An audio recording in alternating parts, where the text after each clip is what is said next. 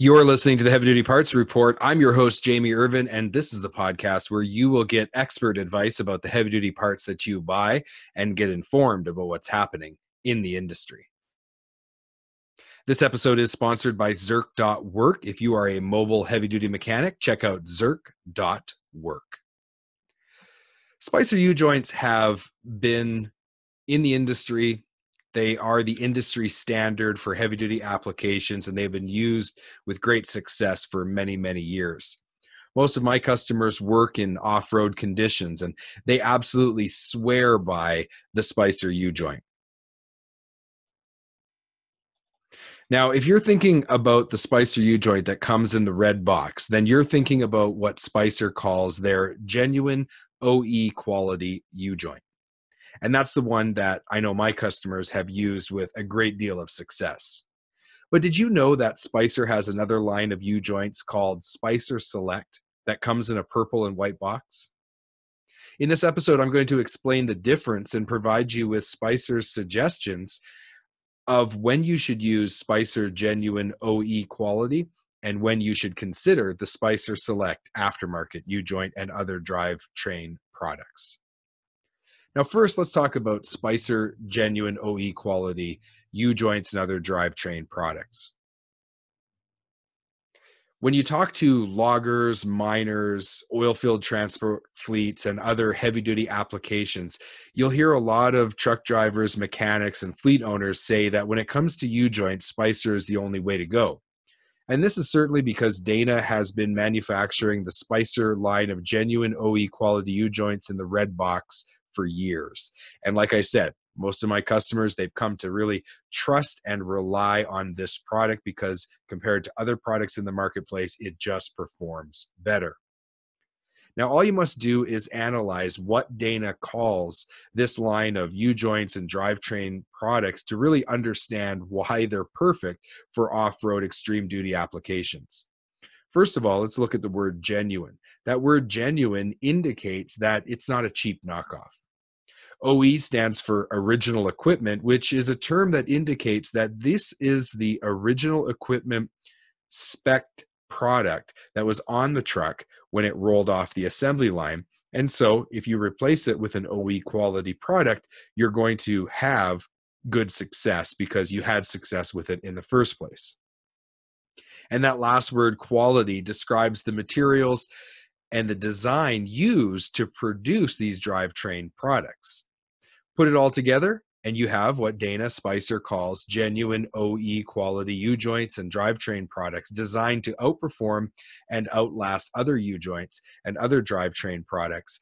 And that is why I know my customers, especially the ones that are off-road, have come to love this quality product, and they stand by it because, well, it works. But as I mentioned, Dana has released another Spicer product called Spicer Select Aftermarket. And you may be wondering why Dana would manufacture another brand of Spicer drivetrain products when they've had so much success with their genuine OE quality products. Well, they don't necessarily come right out and say it, but if you read between the lines on Spicer's website, Dana's website, and you look at what they are putting forth as their reasoning, it appears to me that they've really made this decision for two reasons. First, there's a lot of competition for these products, and the competition has been producing higher quality aftermarket drivetrain options. And I would guess that this is probably eroding the competitive advantage that the genuine OE quality product has had in the marketplace. With that erosion comes a loss of sales. That's one possibility. Again, they don't come right out and say this in so many words, but if you kind of read between the lines, this is what I think is possibly one reason. But a second reason is that fleets are straining to be profitable. Excuse me. And that often leads to them testing multiple products to see if they can lower their purchase price and save money. And so with this erosion of differentiation in the product, or in the rather in the marketplace based on quality of product, then you have price pressure. And I really think this is part of the reason why Dana and Spicer have released this secondary line, is to try to relieve some of the price pressure so that when they are quoting on something that perhaps is a little bit less quality than the OE genuine OE product that they put out, they don't have to do an apples to oranges comparison. They can say, no, let's do a apples to apples comparison and see where we stand. Again, they're not coming right out and saying this. This is kind of reading between the lines and knowing what I know of manufacturing and kind of the process of how this stuff goes. It seems to me that those would be two reasonable reasons why Dana Spicer would consider having a secondary line. Now, at the very least, Dana has felt that there was a need to produce the second line, otherwise they wouldn't have done it. And they must have felt that there was room in the marketplace for it and that they would be able to capitalize on that. And so they obviously felt strongly enough to put time and effort to releasing the secondary line, and they must have felt that there was room in the marketplace to support both lines. And so that's exactly what they've done. They've created the Spicer Select Aftermarket line of drivetrain products. And the Spicer Select line is packaged in a purple and white box instead of the red and white box that the genuine OE quality product line is packaged in. Now, I checked the pricing at my store, and it appears that Spicer Select line of drivetrain products is roughly about 25% cheaper than the genuine OE quality product in the red and white box. So when should you use Spicer Select? Well, according to the marketing material, Dana recommends the Spicer Select line of drivetrain products is specifically for aging vehicles that still have a job to do. So I'm quoting that right from their literature. Aging vehicles that still have a job to do. What does that really mean? Well, again, Dana is not coming right out and saying exactly what they mean. If you read between the lines, though, you could make an argument that Spicer Select line is for older trucks that are still in service, but maybe they're not going to see as heavy miles or as tough jobs. Maybe they're going to be used as a backup truck. It's going to be lighter workloads. It's an older truck. And that's possibly what they mean there. Another interpretation could be that Spicer Select is for fleets that have older equipment that want to keep this older equipment in good working order, but they don't want to invest as much money on the purchase price of the parts that they use. Now, should you buy the Spicer Select line? Well, as with most things, I believe that the answer really is, it depends. If you've got an older truck, Dana recommends that you use Spicer Select. They've positioned this product and this entire line of products in the marketplace as a product that is as high of quality as possible for the purchase price that they are charging. Now, according to the marketing literature, Dana says that the Spicer Select line is purpose-built as a premium aftermarket replacement part. So what does that mean?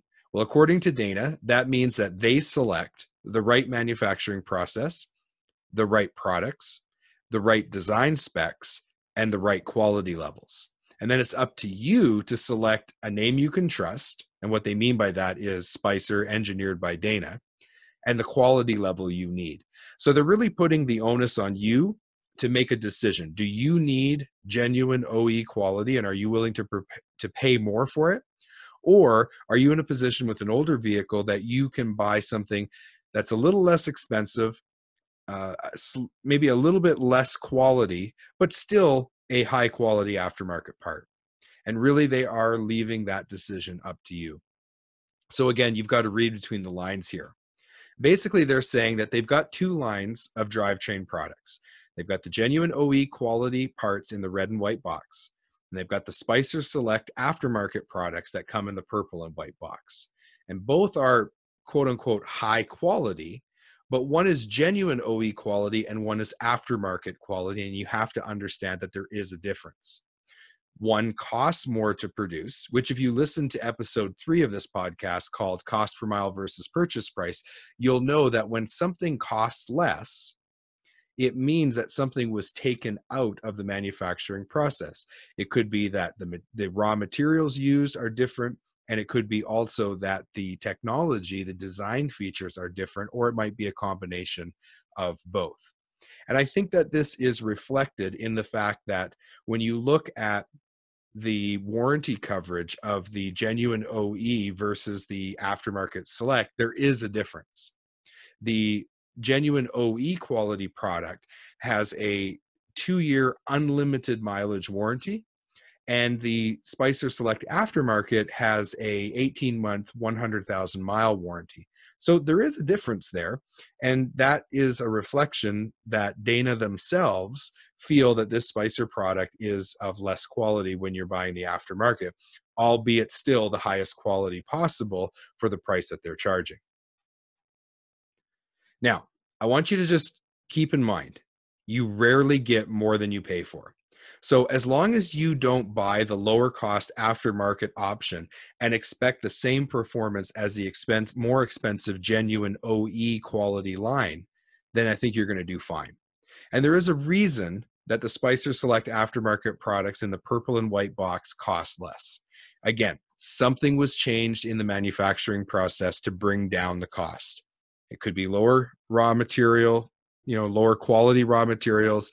It might be the lower cost of labor, and it might be a combination of both in design and technology. And again, this is reflected in the specific application that Dana is recommending for the Spicer Select line, namely older equipment that, as they say, still has a job to do. And the warranty policy, which at the time of this recording you can find at spicerparts.com/Spicer Select, and the link will be in the show notes, is again, there's a difference between the OE and the aftermarket.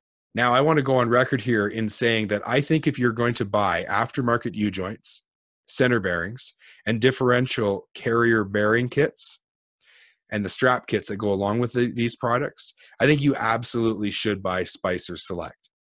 But as always, I want you to carefully consider what that decision is going to do to your cost per mile. Now, Dana themselves are encouraging you to make a judgment call. They want you to pick the product that is best for your specific situation, and they want you or your mechanic to make that decision. But I want to caution you about something. If you are specifying Spicer drivetrain parts, and when you say that to your salesperson, what you mean is you want the genuine OE quality parts that are in the red and white box. Be careful that if your quote comes back from a competitor, you're getting a quote from your usual supplier and you're getting one from a competitor, and it seems like, wow, it's quite a bit different in price. Chances are they're actually quoting you on the aftermarket product. So a salesperson could look you in the eye and genuinely say to you, without being dishonest, that they are quoting Spicer parts, but they may be quoting Spicer Select aftermarket parts that are in the purple and white box, which, as I said, is on average about 25% less than the genuine OE quality line of Spicer parts.